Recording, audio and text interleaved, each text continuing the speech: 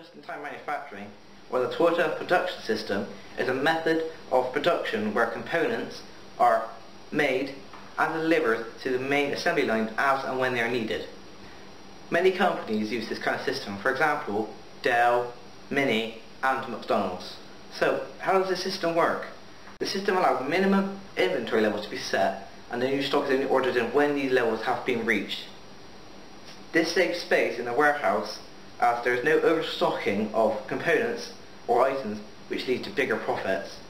The one major flaw: this system relies on the accuracy of demand forecasts.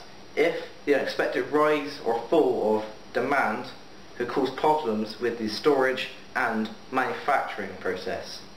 Another issue is if natural disasters occur and it cuts off a factory or cuts contact between it, all suppliers halt the production almost immediately. This causes major issues as the whole manufacturing process stops. It also allows for a higher level of user interaction in the product. For example, Mini uses this system in their cars. It's the reason why they have so many customization options. So, how does it work? To give you an example of how this system works in industry, I have created a PowerPoint explaining the process. Firstly, we have our dealership and your manufacturing and storage warehouses. The customer visits dealership, orders their car with all the customization options they choose. The dealership then sends this information to the main assembly line, who then process the information and send off requests for the parts. The warehouse then sends back the chassis, in this case, to the main assembly line. Then the next part ordered, what is the body, sent in with all the customization and colour choices applied and delivered to the line. The parts like carpet, seats and miscellaneous items like that then get delivered to the main assembly line and fixed to the car.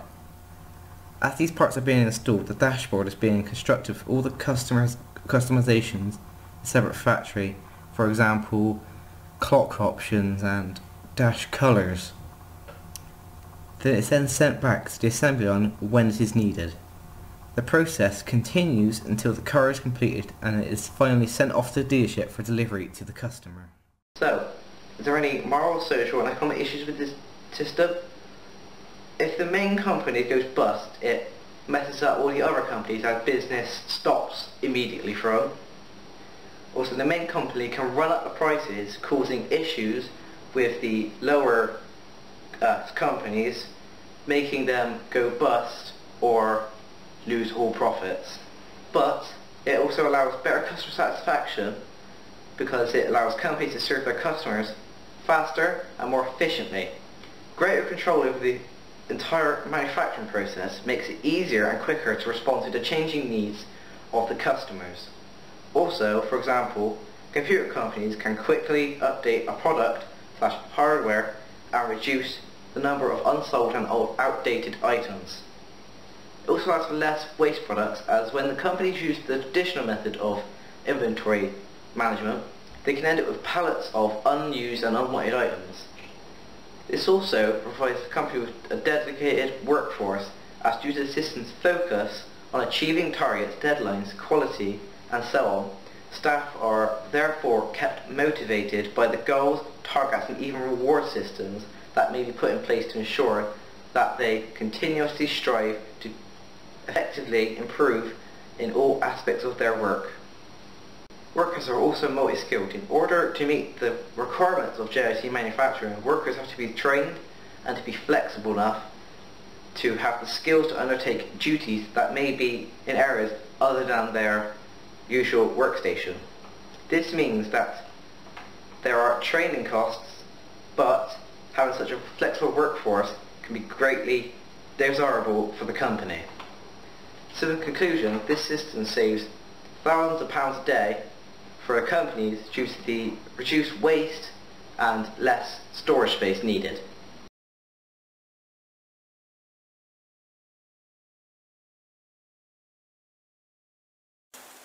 Total Quality Management, or TQM, was a method mostly developed by William Edwards Deming, who was an American engineer and management consultant. He was key in helping rebuild Japanese infrastructure after World War II.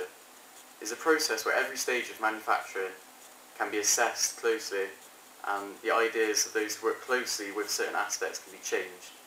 There's a continuous feedback loop that is constantly improving the efficiency of the business. There are four main stages to the Deming Cycle, which is also known as the PDCA cycle.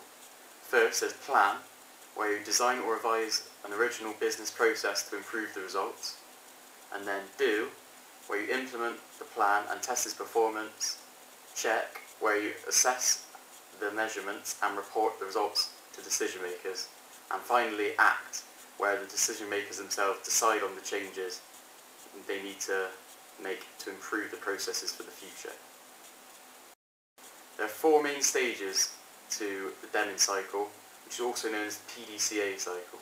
First, there's plan, where you design or revise an original business process to improve the results. And then do, where you implement the plan and test its performance. Check, where you assess the measurements and report the results to decision makers. And finally, act, where the decision makers themselves decide on the changes they need to make to improve the processes for the future. The TQM method isn't designed to specifically address a certain industry. It can be used for many different processes, but is mostly used for manufacturing and engineering. It's also used in food industry and hospitality industry as well, because it's not only there to improve the product quality, but customer satisfaction. Companies who implement this process are constantly seeking improvement of its organisation, products and services. These checks and potential improvements are seen throughout companies' manufacturing processes, from the delivery of the resources to the manufacturers, all the way to the final delivery of the final product to the customer.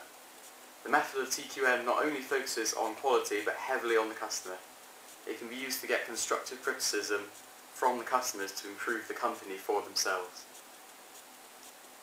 Commonly used for large-scale companies with many stages of development and manufacturing, as there's so many different staff and different sections of the manufacturing process, it's hard to keep track of where improvements need to be made. It's not worthwhile in a small practice where mistakes and improvements can be spotted easily, as there's no need for the TQM method. There are also specialist staff that are dedicated to speaking to these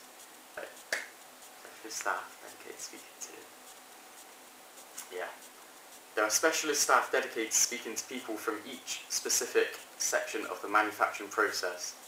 This is where they have the chance to speak freely about their operation and notify these workers of any improvements that need to be made to improve the overall function of the manufacturing process.